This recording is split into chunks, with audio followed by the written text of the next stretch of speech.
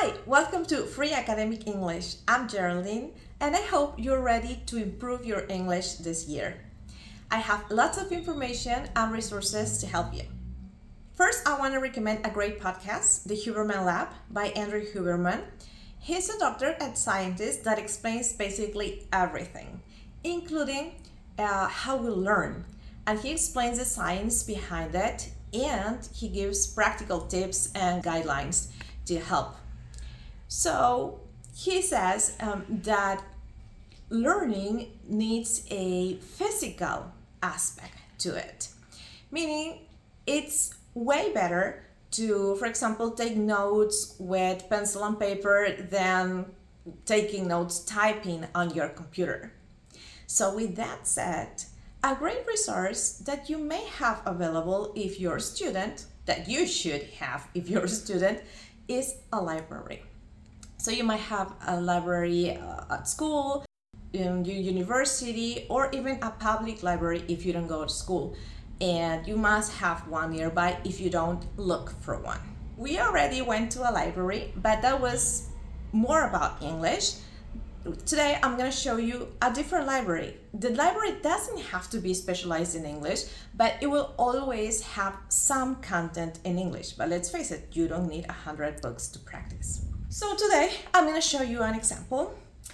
Here in Lima, there is a library, the library of my faculty of veterinary medicine.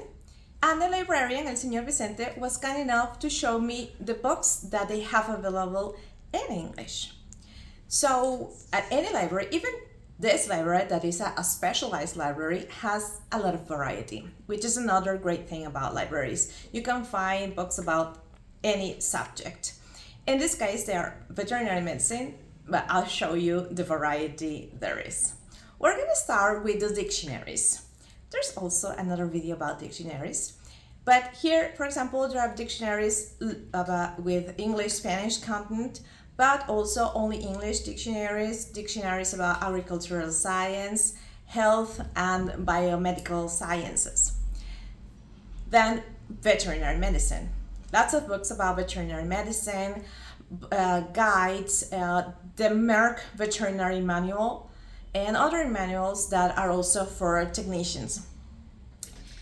Talking about veterinary medicine, there are books about diagnosis, lots of books about internal medicine by different authors, but this is general books. We have general books about pain management, about therapy, oncology, but we also have books that are about specific species or groups of species. For example, books about large animals, which means, cows and horses, they are in the category of large animals. So we have books about those species and books about equine medicine, for example, that is for horses. And we even have a book about alpacas in English, which is so interesting. And then, of course, everything is about dogs, probably the most popular animal. So the interesting thing about these books about dogs is not that they are for veterinarians. There are books about all kinds of topics, including dog breeds or even stories about dogs. But of course, for owners, to check medicine for owners or not. I mean, there's lots of books about dogs. No, I haven't forgotten about cats. There are books about cats too. For example, this book about cat diseases. And then there's lots of books about dogs and cats because they are usually together. They come to practice often. And so, for example, this book about x-rays, this book about surgery for dogs and cats, this book about nutrition, urology, neurology, and books that I label small animals, which is basically dogs and cats. But there are other animals as well. We have birds, books about poultry. Poultry is basically birds that are for production, like chickens, hens, ducks, turkeys. So there are books about avian medicine, poultry, about production, And then about birds in general, wildlife, there's a book about cervids. There's a book about tropical diseases. There are diseases that come from wildlife. There are books about buffaloes. There are a couple of books about the water buffalo. I think that's very interesting. There's a nice book about the evolution of domestic animals. And then we have very more specific books about veterinary medicine topics. For example, veterinary physiology, veterinary nutrition, veterinary microbiology, veterinary mycology.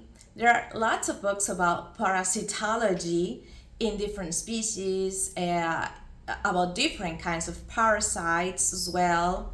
And there are also lots of books about pathology, a very important topic for us, a very important subject for us.